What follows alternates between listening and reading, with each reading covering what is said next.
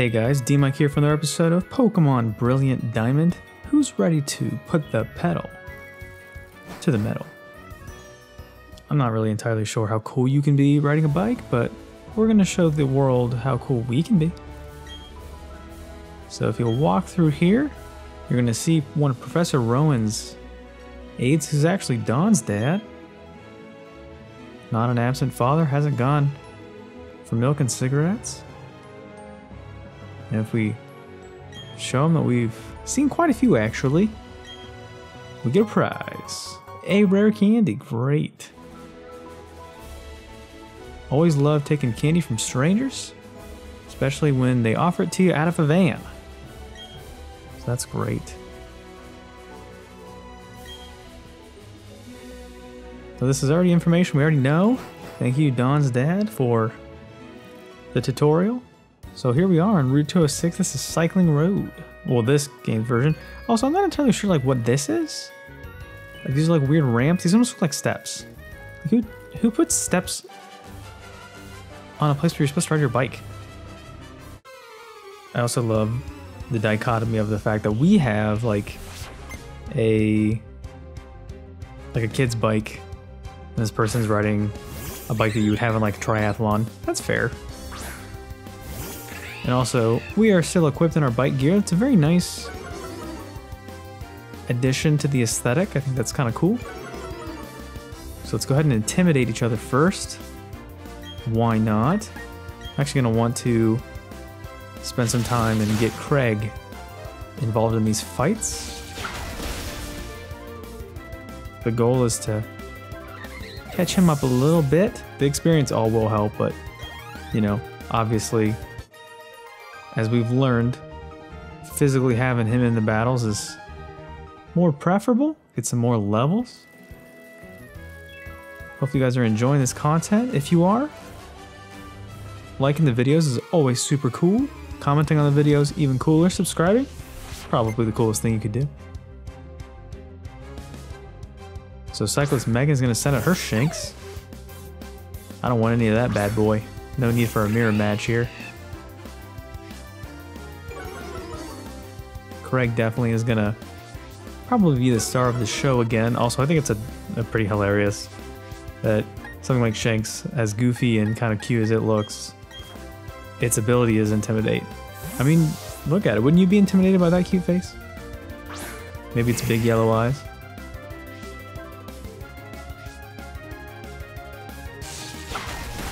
Okay. So I didn't realize that was gonna happen. Never mind. We'll switch out. I forgot that Craig is not ground type. So that was going to be doing a doozy. Actually, most of my typing on my team is not great for fighting against electricity, but that will change.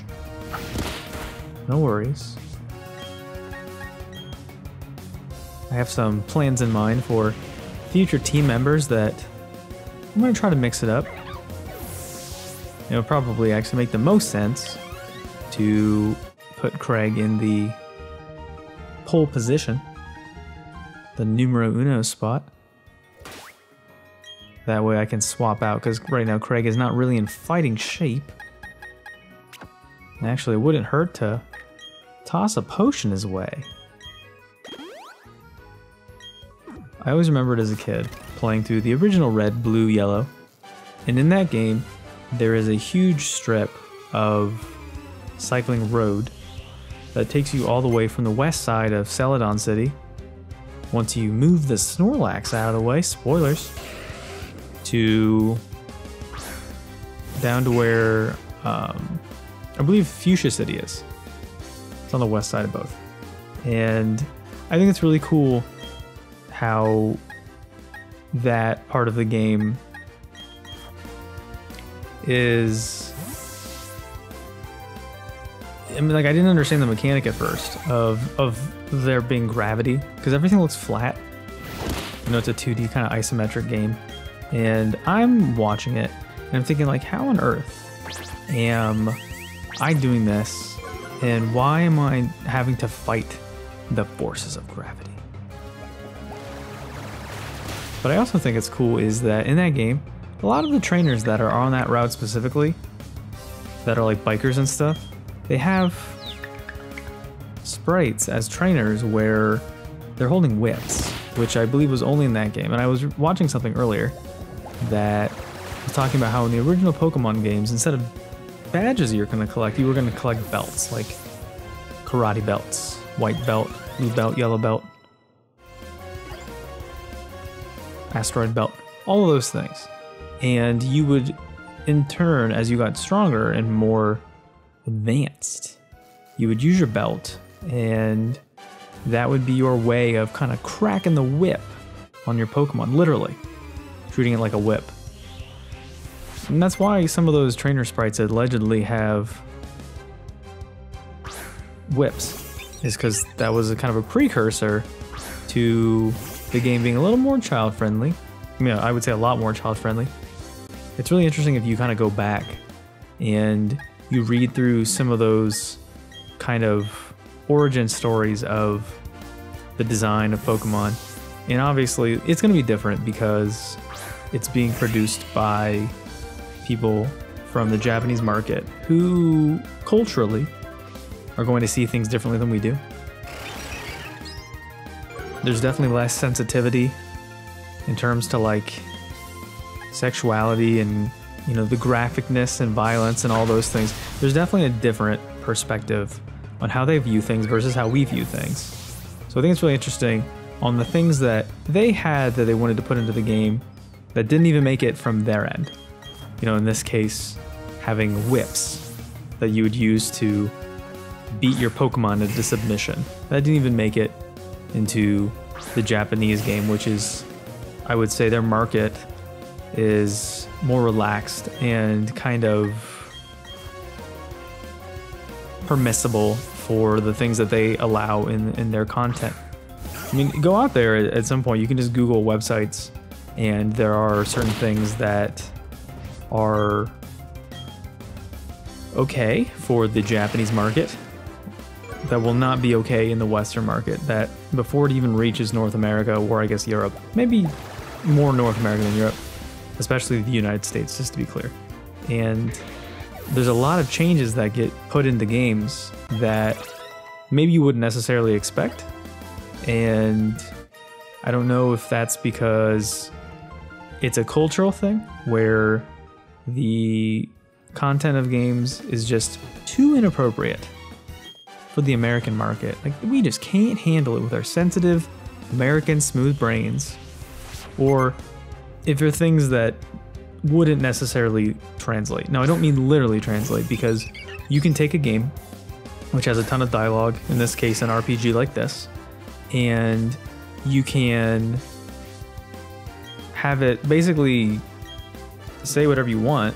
You can translate it from Japanese into English, and, you know, as long as it's not, you're not trying to be too literal about it, because translating, I can't even say that word, translating languages is more nuanced than just having a word and swapping it out for another word.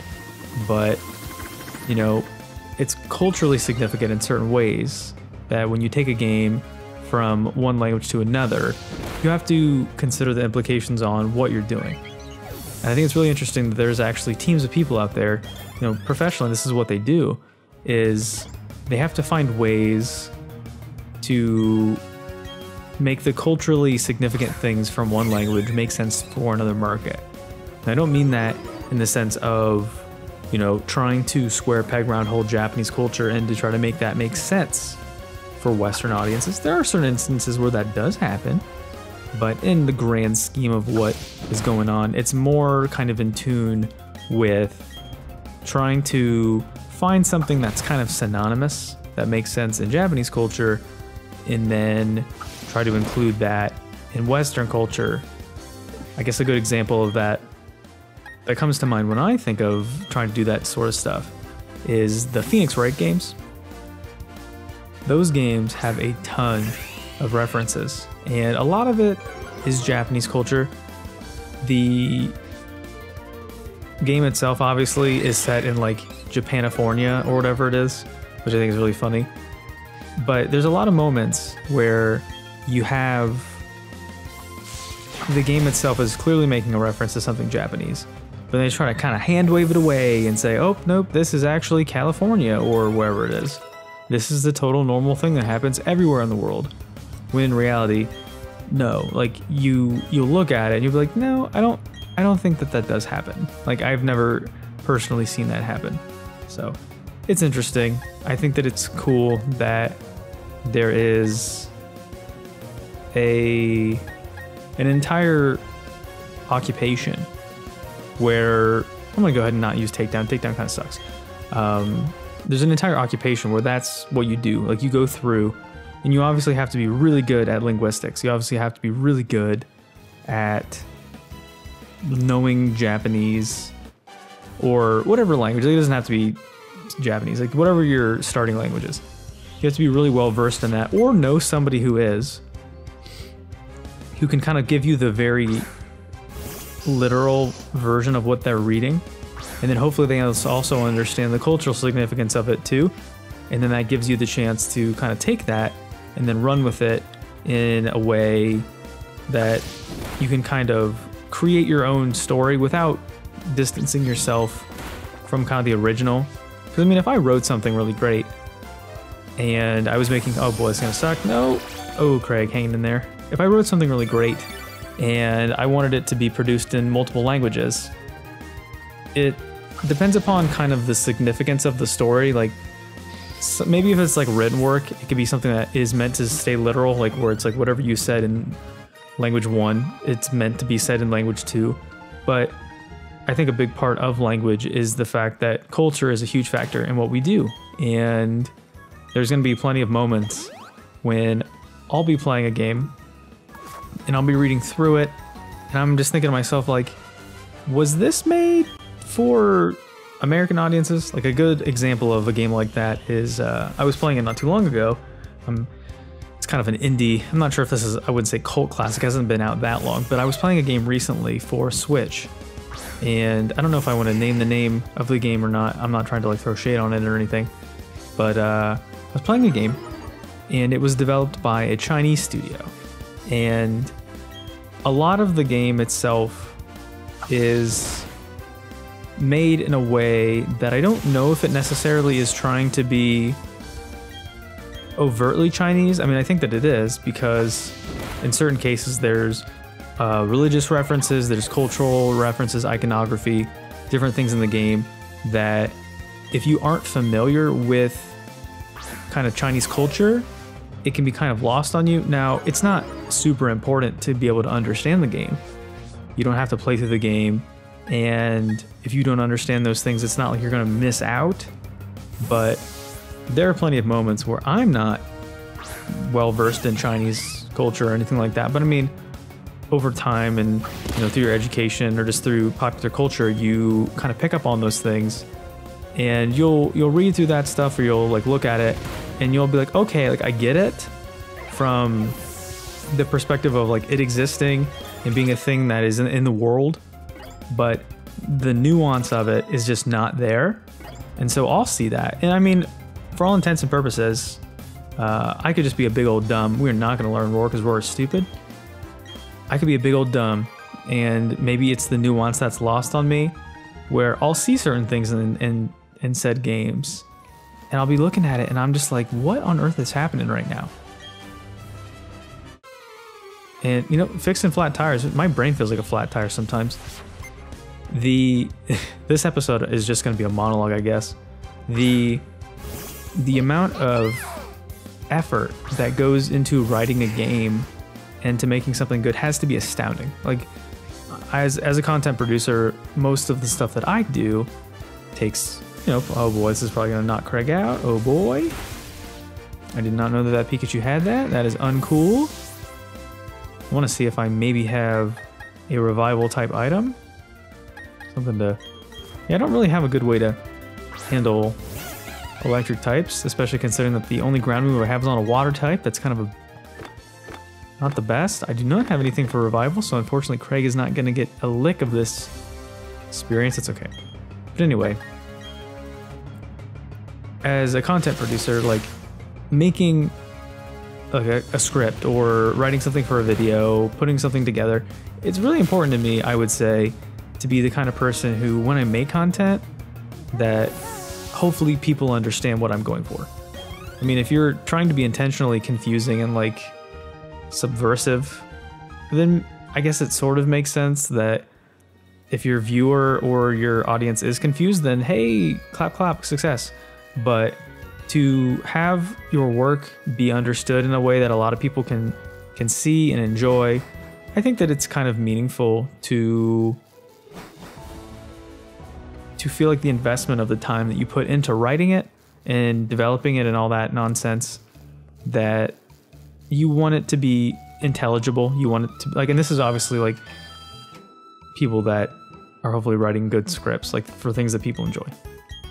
So it just makes me think that the amount of time that has to go into making something in your own native tongue or your own native language, and you're putting something together, and how tough it's got to kind of be. What is the button for bike? There it is. It's minus.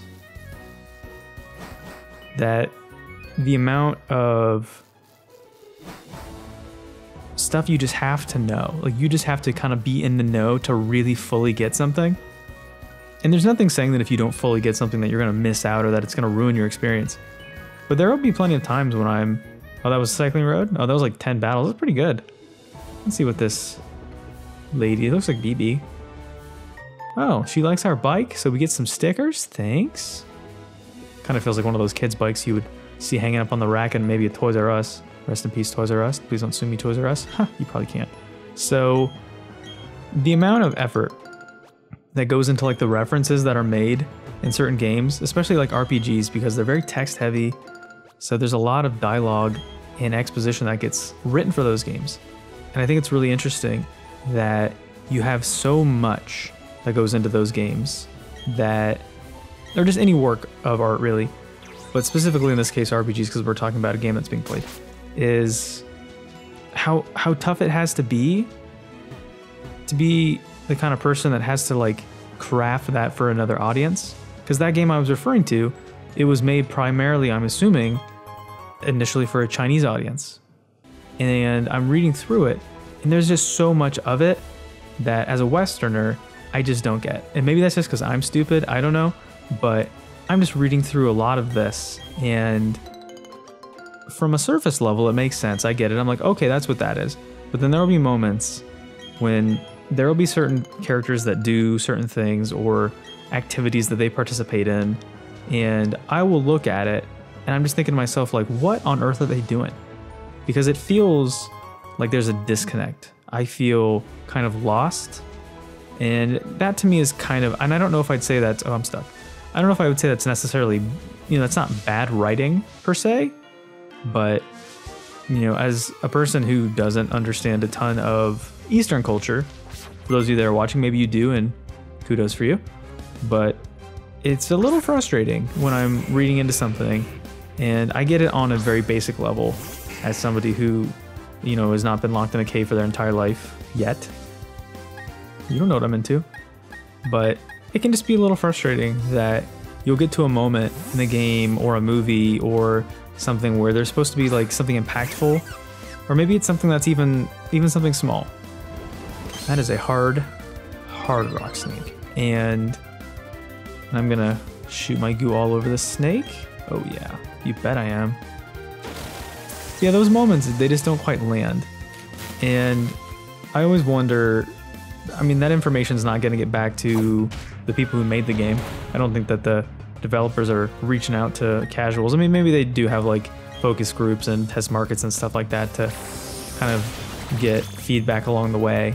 But I'm just thinking to myself that I wish I could enjoy it to the fullest. I wish that I could go and participate and experience the entirety of those moments and not be super confused. Now, once again, this could just be me. Maybe those moments are incredibly intelligible and 100% clear, and I'm just not the smartest, and so that leads me to things being a little lost in translation. But maybe that happens to other people. And some of it could be the fact that I don't understand culturally what I'm reading.